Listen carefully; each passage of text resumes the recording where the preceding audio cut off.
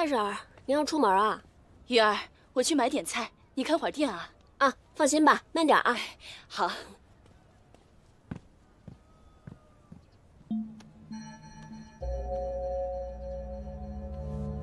正是满门抄斩，仲武是如何逃出来的？是谁帮他捏造了假身份，竟然能混进宫来？而他潜伏多年，为何突然迫不及待地跳出来行刺？以他的武功，当之定不能成功，为何还要白白送死？是啊，这一切到底是为什么呢？对了，还有昨晚的黑人又是谁啊？难道是当年那个救了阿武的人？头又痛，竟然敢追到我家里来了！你别跑！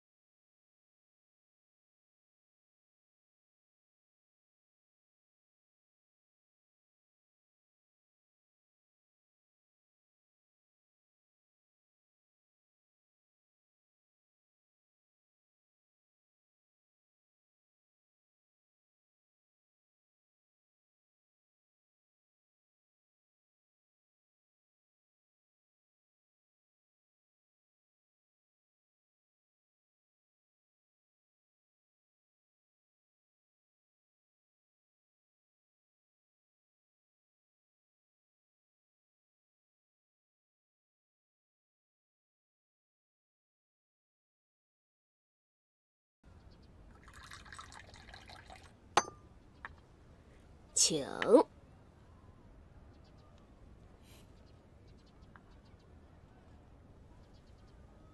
多谢，不过我不喝酒。不是让你喝，是让你试的。我已经不是您的执剑人了，为什么还要给您试酒啊？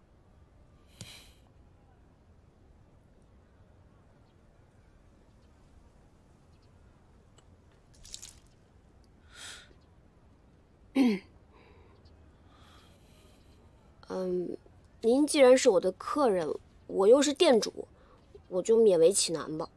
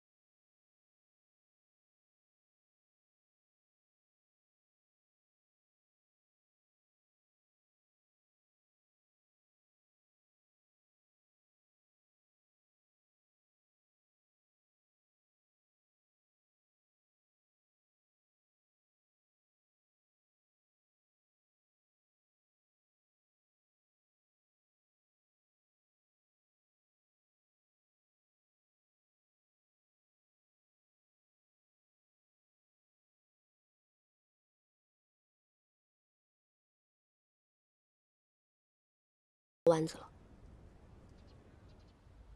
难道您是把我赶出了宫，现在还要将我赶出恒安城吗？是啊。为什么？你心里不是很清楚吗？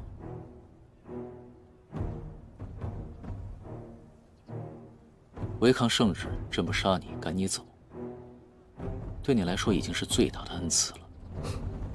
那我还要谢陛下隆恩喽。不过，我觉得您还是杀了我吧，要不然我还是会去查阿武一案的。程若愚，你当真以为朕不会杀你吗？只可惜我不怕死。知挚友受苦，而无法相救；知挚友含冤，而无法申诉；知陛下不仁，而无法劝阻。这一切，都比死可怕。好，非常好。就凭你这三脚猫的功夫，那朕今天就来好好治治你。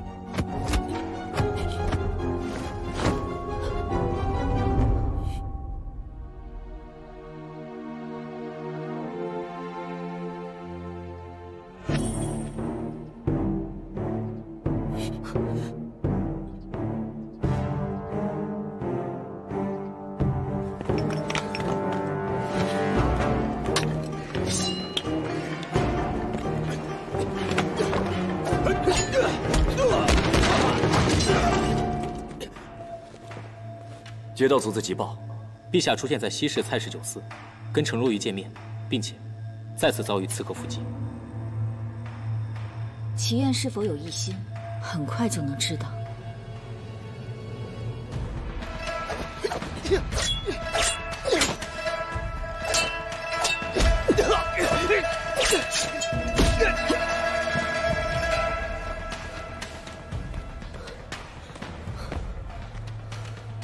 我已经不是执剑人了，应该不用保护他了吧？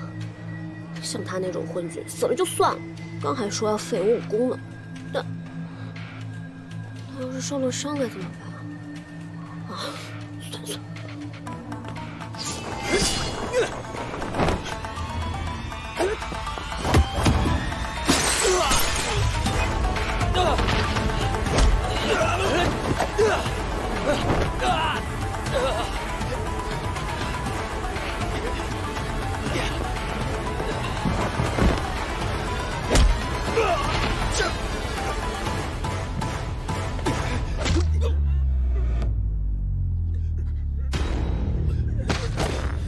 说，你是什么人？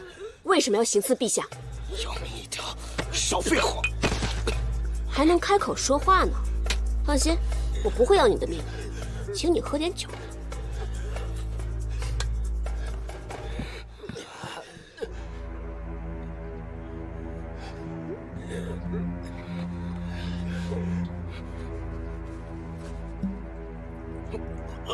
说。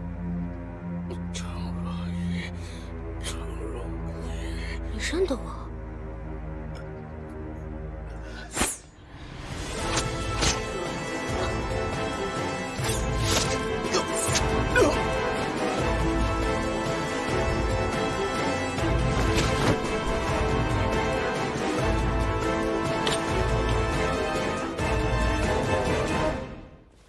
大人，刺客6人，全被暗器所杀，没留活口。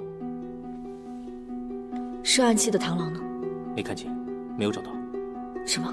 跟上次酒肆的刺杀一样，来无影去无踪，完全毫无踪迹可寻。怎么可能？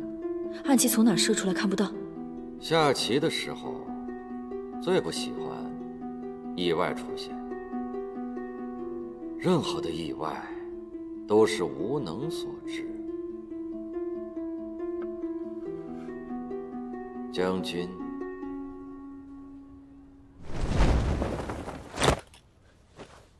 陛下，追啊！怎么不追了？程若愚，你不是挺有能耐的吗？我没追上。下来！我不下去。你最好给我下来！你刚刚还说要废我武功呢，我才不下去呢。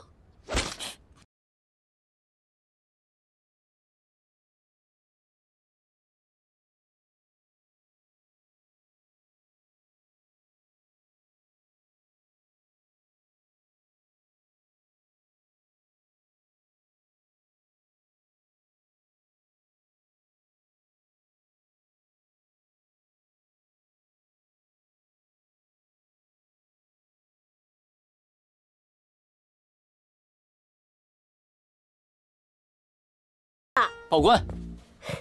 是。